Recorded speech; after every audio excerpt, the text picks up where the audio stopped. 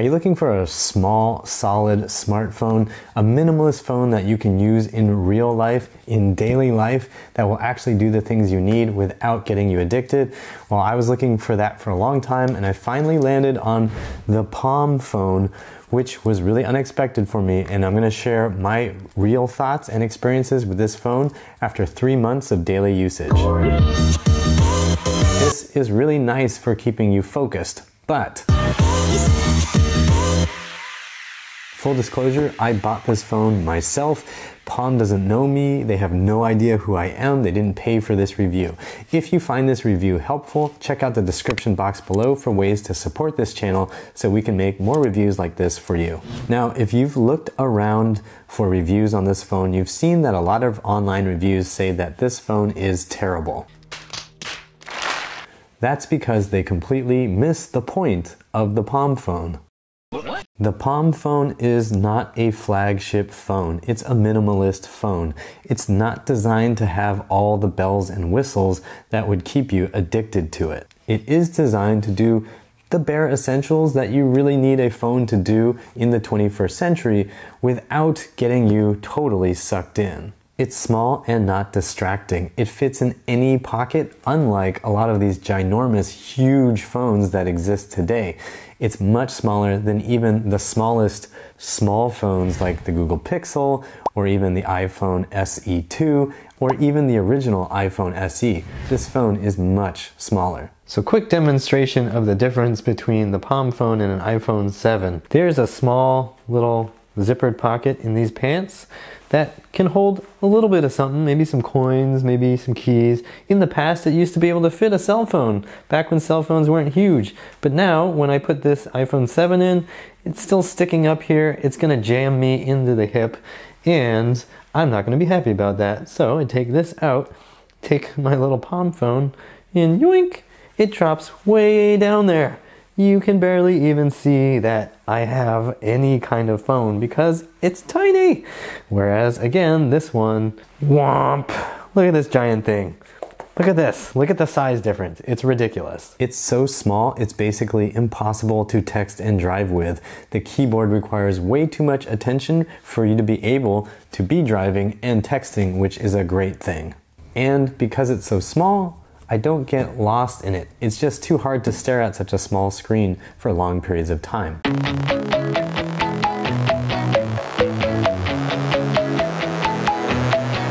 I tried using a more minimalist phone than the Palm phone in the past.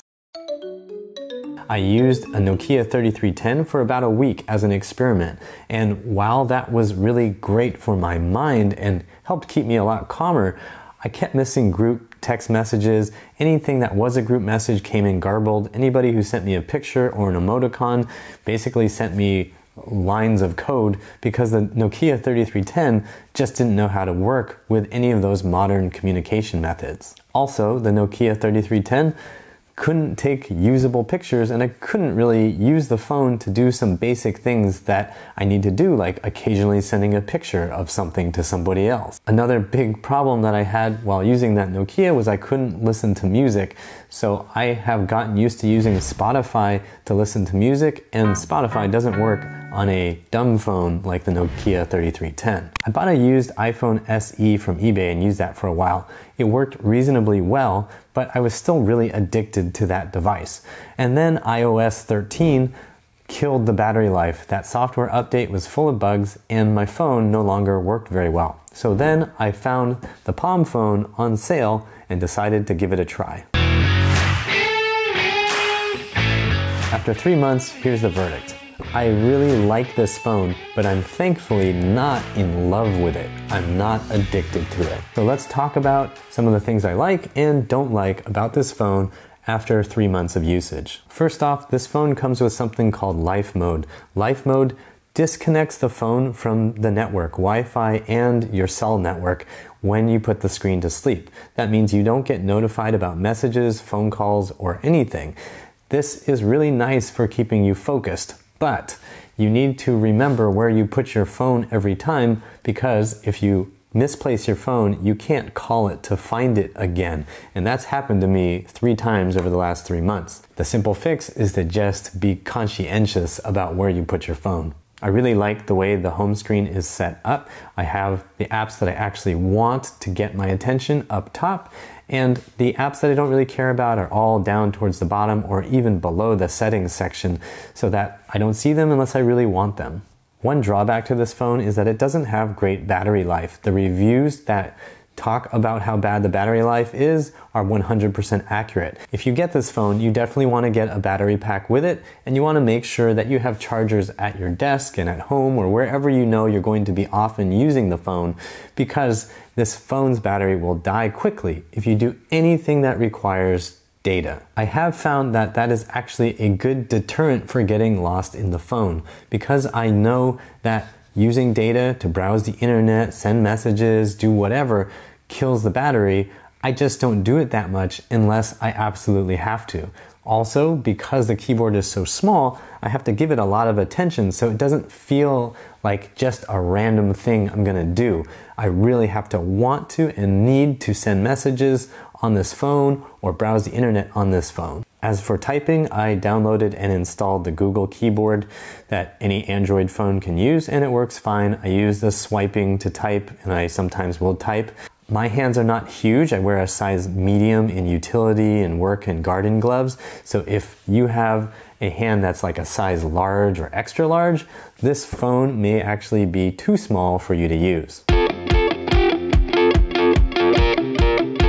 I wish this phone had a headphone jack so I could just plug directly in sometimes, because in general, Bluetooth seems to fail whenever I want to get down and groovy. But that is a problem that's not unique to this phone. I have had that problem with Bluetooth across all kinds of devices. Finally, I wish this phone were a little bit less laggy. Right out of the box, it seemed to be really good, but over the last 3 months, I've noticed that it does have a little bit more lag when I'm going from screen to screen or opening apps. However, that lagginess does mean that I don't fall in love with this phone.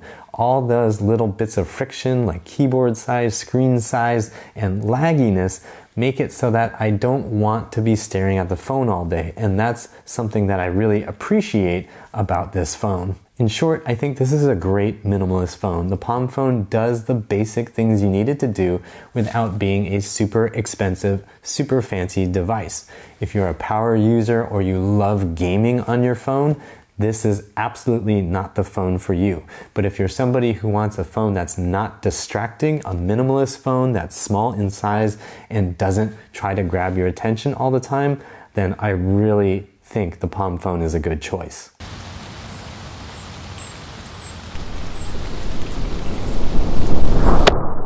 I hope that Palm finds success with this phone despite all the negative reviews that are out there on this phone. Selfishly, I want them to keep making this phone and updating this phone so that I can keep buying this phone.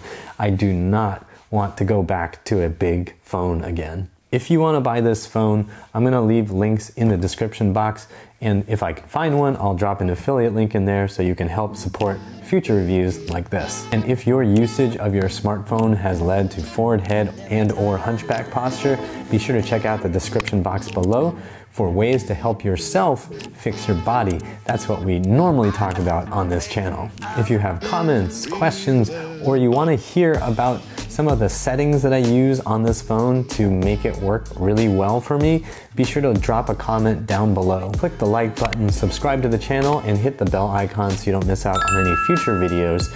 And as always, I hope you remember that pain sucks. Life shouldn't.